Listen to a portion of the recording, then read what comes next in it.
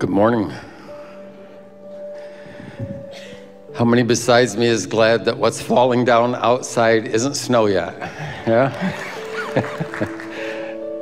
We all know what could happen. We're in a series about vision and values, and today we're actually concluding this. We've been talking about our goal is to create a space that is safe for people to find authentic faith in Christ. We want to create a space where people can find real friends, not just someone that you follow on social media, but that you actually do life with. We want to create a space where we can find our future, the purpose, the meaning, the reasons that we're here. And then there's some guiding principles that we live by. And so we want to be a place that's hospitable, because God loves everyone. We think everyone ought to be welcome. How many think that's still a good idea? Yeah. In a world where more and more doors get closed, how many think it's important we keep ours open? Amen? And then we also want to be a place of excellence, which is about just trying to do better. Not about perfection. It's about trying to improve how we serve. And then spiritual sensitivity. How can we know what to say and what to pray? And today I want to talk about generosity. And some people are a little anxious about that topic. And here's what I want you to know. And that is that contrary to what you hear almost constantly in every form of media available today, there is not a shortage of financial and material resources in our world. Even in its fallen state, this world is an amazingly abundant place. What we have a shortage of is generosity. We do not have a shortage of resources. And so we start thinking about this topic, and we start wondering, like, maybe you've never played this game, but I have. What if you suddenly came into a lot of money? Not just a little bit of more money, but a lot more money. How would that change your life? Like, would you still live in the same house, or would you relocate? Would you still live in the same state, or would you relocate? Would you still wear the same clothes, or would you upgrade your style a little bit? Would you still drive the same car? And chances are we would do a lot of upgrades. How about giving? Would you upgrade your giving too? It's a thing that we don't often think about, but it's really important. And so this morning we're going to take a look at how generosity impacts our lives when we exercise it and the world around us. And the first thing I want you to see is that money has a powerful influence on how we view ourselves and our world. Money has a powerful influence on how we view ourselves and our world. When we have some money, we often think like this: I earned this. I did this. And it's true, like you showed up for work, but somebody gave you that opportunity for that job, and someone gave you the capacity to do that job, and someone gave you a track that allowed you to get the education to do that job, and all of those things were gifts that got you to that place. And by the way, all of those gifts came from God our Father, because the book of James tells us that all good and perfect gifts come from Him. We can think if someone has more than us, they must have cheated the system. We think less of them because they have more than us. Sometimes we think if I had more money, I would get more noticed. I would have more friends. It's kind of a shortcut in relationships. And also, if you have more money, you might need other people less.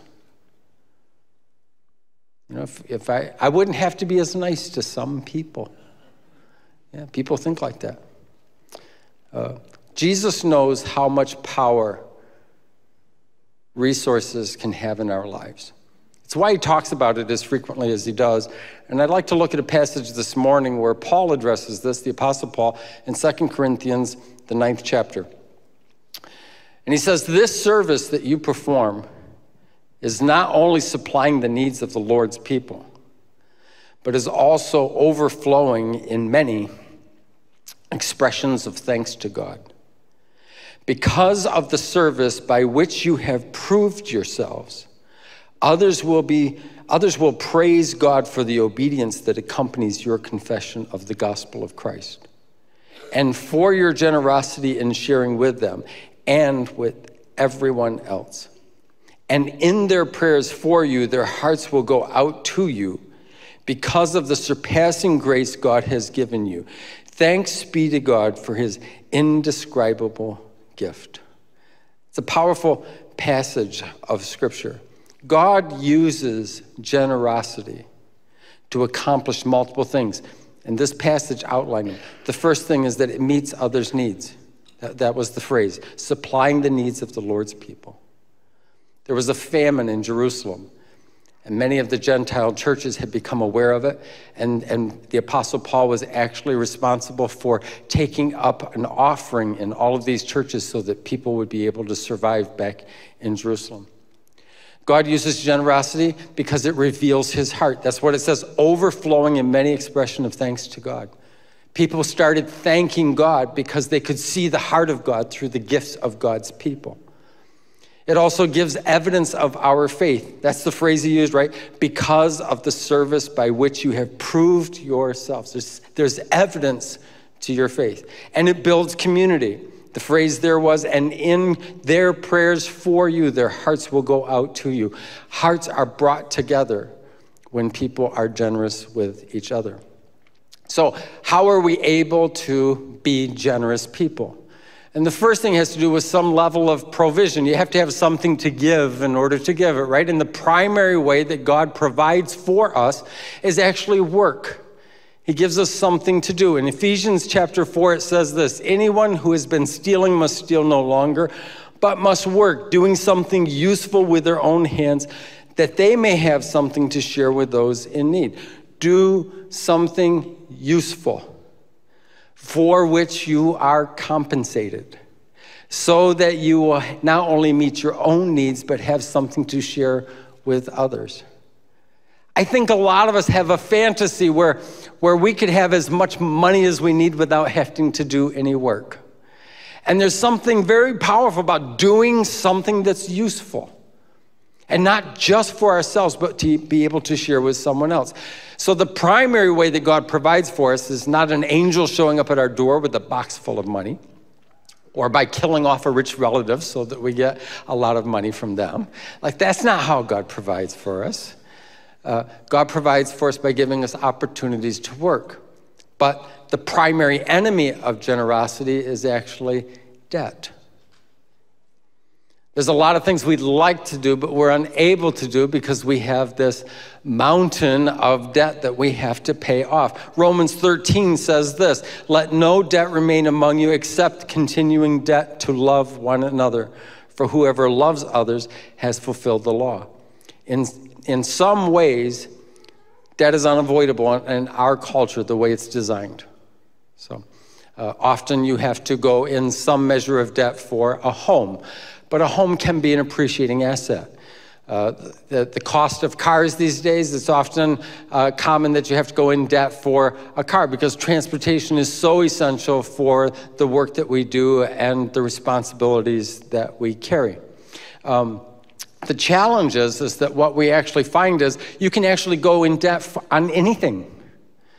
You can go in debt on a phone, you can go in debt on a TV, you can go in debt for furniture in your house, you can go in debt for almost anything. And the way we think about debt is not what will this cost me in the long run, we think about what's the minimum monthly payment. And the result is that we can get under a mountain of debt. Now, there are times when our heart is moved, it's kind of prompted to do something generous for someone, but if we're unable to do that because of all the indebtedness that we have, that actually creates an internal conflict. To have a sense where you're prompted to generosity, but because of your financial realities, you're unable to respond. Scripture calls us to solve this problem by listen to this, by living beneath your means. If you need every dime to keep your head above water, then you're really going to struggle with opportunities to be generous with anyone. And there'll be a constant ongoing anxiety, a worry. There's something about financial indebtedness that just causes us to be anxious. We're worried we're going to be able to keep making the payments. We're worried if something we're in debt for stops working, how are we going to get another one of those? We have to learn to live beneath our means, which means we make a decision. I won't consume everything that comes through my hands. I will contribute some of what comes through my hands. That God calls us to do both. We are to consume, but we are also to contribute. The best way to go about this is to actually budget generosity. You have to budget for utilities. You have to budget for food. If you go on vacations, you budget for vacations. Why not budget for generosity? Because it's so painful to have that impulse to do something and not have the means by which to do it. So the primary way that God provides for us is work. The primary enemy of our generosity is actually debt. The primary way we experience growth and change in our lives is being generous with our time, with our capabilities, and with our resources. Getting more is not the same as growing more. You can live quite a shallow life with a lot of stuff. You can have a lot of material things, and your heart can be hard, and your mind can be narrow. Generosity has a way of expanding, softening our heart, and expanding our capacity in how we see the world. Now, the Christian teaching on generosity is actually empowering, because we're constantly told today that you are not enough. You can't make a difference. And what the teaching on generosity in Christianity says is everyone can contribute something, and every single one of those gifts is used by God to make a difference in someone else's life. You can make a difference. It's a huge way to think about our time in our world. You don't have to be the wealthiest person. You don't have to be the most influential person to make a difference. You can be a generous person, and that is what makes a difference. So how can you tell if someone's a Christian? That is a good question.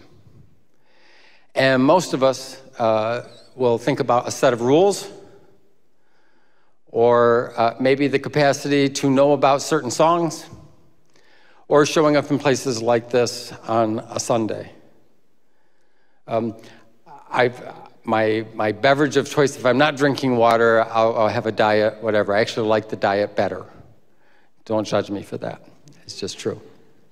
And I've never had a person in a restaurant come up to me and say, I noticed that you are drinking a diet beverage. What must I do to be saved? it's like nobody thinks like that. Nobody does that.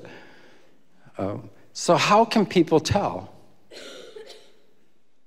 How can we know that this isn't just a set of rituals we go through and a set of rules that we keep, but something's actually happening inside of us that lasts not just momentarily, but forever? In the early church, the world actually, or in the ancient church, the world noticed some things that were different about the church and about people who were Christians. And one of the things that they noticed is that they were relationally generous. They were relationally generous. They would invite anybody to the table to eat with them. I want you to think about this. They had a table of fellowship, and their commitment to Jesus was actually greater than their commitment to their loyalty to patriotic things, their commitment to their ethnicity, their commitment to their town. Like in the ancient world, in the ancient church, Buffalo Bills fans and New England Patriot fans could sit at the same table and have something else to talk about. But that's too easy, so I'll go right where some of you live. In the ancient world, if we lived like that, people who were conservative and Republicans could sit at the same table with people who are liberal and Democrats and share a meal together and have something to talk about besides politics. Imagine. Why? Because there was a greater loyalty to the one who gave their life for them than the people they lived with or the city they lived in or their own political ideologies or their own ethnicity or their own education. There was something greater than all of that. And in case you're confused about this, Jesus demands first loyalty. Because whenever we make something else our first loyalty, it becomes a source of division. And when Jesus is primary, everybody gets brought to the table. In fact, that includes ethnicities. You have to realize, up until Christianity, a person's religion was always determined by their ethnicity. Romans worshiped Roman gods, Greeks worshiped Greek gods, Jewish people worshiped the Jewish God. You always knew a person's religion as soon as you knew their ethnicity. But in a city called Antioch, there was an expansion of the gospel of Jesus Christ. In that city, there were lots of different ethnic communities. They actually lived within walled areas inside a walled city. It's a really interesting thing. But they came out from behind their walls and they celebrated their faith together. And for the first time in history, you couldn't identify a person's religion by identifying their ethnicity. So that's when they started calling them Christians, because they couldn't figure out any other thing to call them. Their primary loyalty was not their ethnicity. Their primary loyalty was Jesus. That's a radical generosity. A radical generosity. They were also generous. The early Christians were known for their generous commitment sexually. Now, I know what some of you are thinking. Some people believe that they're being generous to share themselves with a lot of other people. That's not really generosity. That's an inflated view of self. Christians lived in a culture where it was common to have more than one wife. It was common to access prostitutes. It was common, the wealthier you were and the more influential you were, the more options you had to live out your sexual fantasies. And Christians decided to do something else. Christians were generous in their sexual commitment because they gave all of themselves to one person. They only shared their bed with one person. They shared the table with anyone. They shared the bed with one person. To give all of you to one person is a radically generous thing to do. And they were generous in hostile circumstances. Christians were largely ridiculed. They were mistreated. They were persecuted. They were marginalized. And their response to this mistreatment was always to show respect to the person who was responsible for the mistreatment. Always.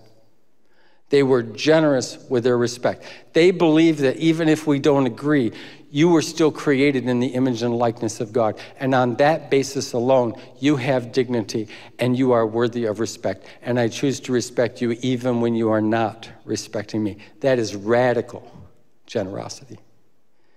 And they were generous with their resources. Christians were quick to share. In fact, there's a story about this in the life of Jesus. He's going through a town, and there's a person who's up in a tree just kind of watching the parade. The reason he's in the tree is a person of short stature. He's not a tall guy.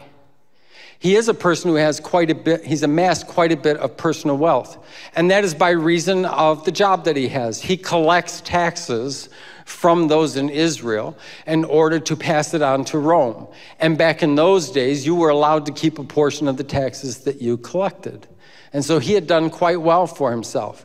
This is what it says in Luke, the 19th chapter. Jesus goes to his house, and this is how the conversation picks up. Zacchaeus stood up and said to Jesus, "Look, Lord, here and now, I give half of my possessions to the poor, and if I've cheated anyone out of anything, I will pay back 4 times the amount." And Jesus said to him, "Today, salvation has come to this house, because this man too is a son of Abraham, for the Son of Man came to seek and to save the lost." Jesus is not saying he paid enough to get into the kingdom. Jesus is saying his heart has been transformed to see how much I can hold, how much I can hide, how much I can hoard, to someone who says, I will give, and I will give radically, and I will give generously as much as I possibly can. And Jesus said that kind of heart transformation only happens when grace of God has come in and penetrated the hardness of our own heart.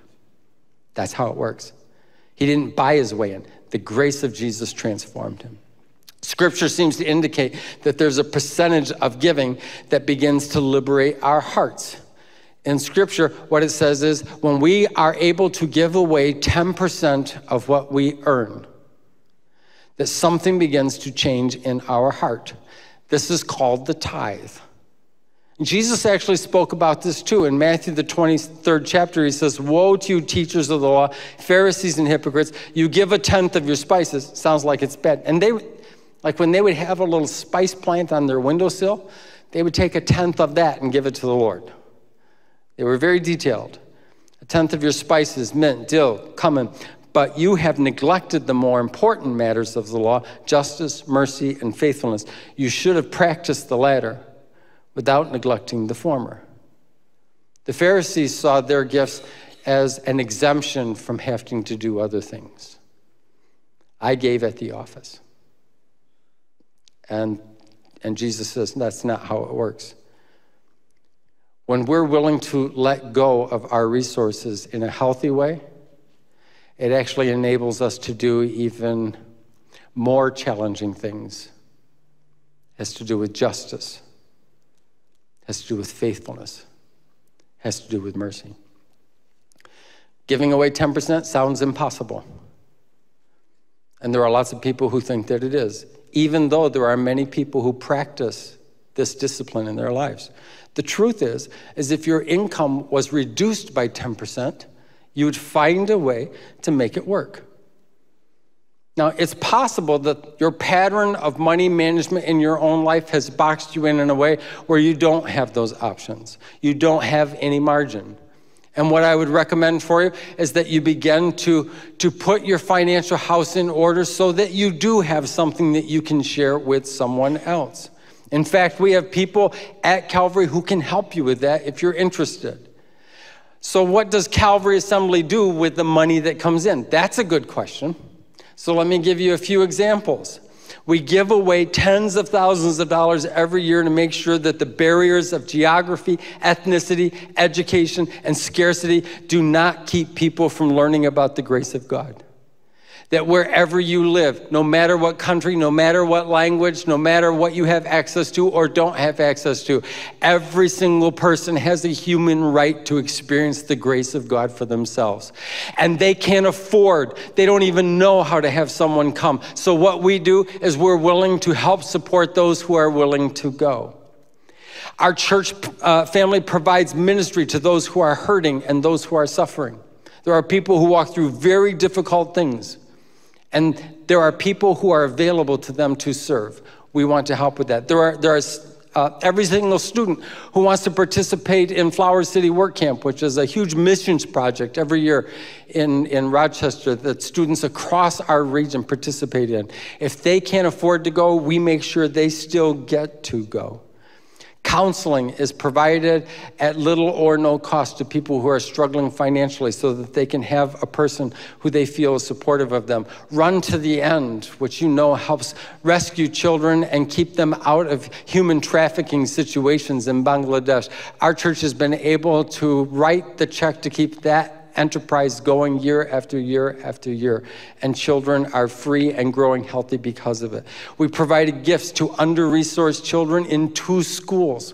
They didn't have enough, and so our church family stepped up and helped out. We provided financial assistance for people who they're in life groups and they can't go to a life group because they've got children and they can't afford a sitter for their kids. I don't know if you're aware of this, maybe you're not, but our church will actually pay for the sitter for your children so that you can be part of a community and part of a life group if you can't afford it, because we think that that's important. We provided support to first responders and to healthcare professionals. We provide premarital counseling to couples who want to get married. Why do we do that? Because we think that's important. We provide benevolence to help assist people who are in emergencies so the gas and electric doesn't have to be turned off, or if it is off, it can be turned back on. We've helped connect people through social media and online services. It might be a surprise to you, but they actually don't give us this stuff for free just because we're a a church. So we use some of our resources to do that. We've created environments where children are not only happy to come, they're actually excited to come, and they actually invite their friends to church. It's quite a remarkable thing. During national disasters or natural disasters, we've contributed. Our two favorite organizations are Convoy of Hope and World Relief. And the reason we like working with them so much is because of how much of the resource actually gets to the people on the ground, but also because that they work through local churches. Because if you just send people in to help with a problem, eventually those people have to go home. But if you work through a local church, the local church is always there. And the local church will continue to serve those people well. We help to plant other churches. We help struggling churches. There have been churches who were not able to get through the season they were in, and out of your generosity, resources were sent to them so that they could continue to serve their community well. We contribute to organizations that are not part of our denominational fellowship, because we don't think that God only works through our denominational fellowship. And we cover the salary of ministry team so they can continue to give themselves fully to the work of the Lord. They could have other jobs, but isn't it great that they can give their entire week to serving God's people and to serving our community instead of just part of their week? Our world cannot be changed by what we hoard, by what we hide, and by what we hold, and we won't be changed by those things either. If our hands stay closed, so will our heart, and our world will not be changed. If we want our hearts to change, this is what people do, right? This is how we think. Okay, as soon as I feel better in my heart, then I'll let go of something. It's actually not how it works. If you want to feel something different in your heart, start opening your hand first. It's amazing what God does with that. People will believe God is generous when they see that his followers are generous. That's how it works. I'm going to have the worship team to come out. The truth is we would love to plant more churches, and we would love to support more missions, and we would love to make a difference in the life of more under-resourced people. We're looking at an opportunity right now. There are people who supported America in Afghanistan, and it's no longer safe for them to live there. And a lot of them are coming to the United States. Some of them are coming to Rochester. We already have 10 to 11 people who've said they want to be a good neighbor to them when they get here. They've said, you know what? When they show up, we want them to feel welcome. I'm getting requests right now to help underwrite the cost because they have to have an apartment or a home that they can live in, and they have to have furnishings because they're bringing nothing with them. And we're looking for ways that we can help them. There are people who want to go into ministry and they can't afford the educational process. Wouldn't it be great if we could help subsidize some of their costs so that when they went into ministry, they could help others? Here's what I want you to hear. The more you give, the more we give. The more you give, the more we give. God likes to share with people who like to share. God trusts generous people with more. This is what it says in Proverbs, 11th chapter. One person gives freely, yet gains even more. In fact, this is what I'd like us to do.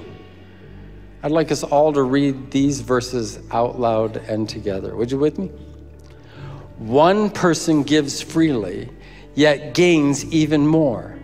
Another withholds unduly, but comes to poverty.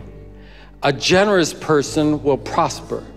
Whoever refreshes others will be refreshed. God uses our generosity to change us and others. Now, I know when I talk about things like this, there are people who say, oh, the pastor must be looking for a raise. I'm not. In fact, I actually don't counsel other pastors to do this, but I've never asked for a raise here. I don't do what I do for money. I do what I do because God radically transformed my heart. And he called me to make a difference in our world. And I want to do that. I'm not looking for more money. I'm not looking for nicer things around here. I'm looking for a way to reach more and more with the goodness and the grace of God. Is there anybody in the house that experienced something of the goodness and the grace of God for yourselves? Anybody? Anybody? Don't you want that for anybody else? Don't you want that for anybody else? And the way that happens is through generosity. When we open our hands and our hearts, the world changes.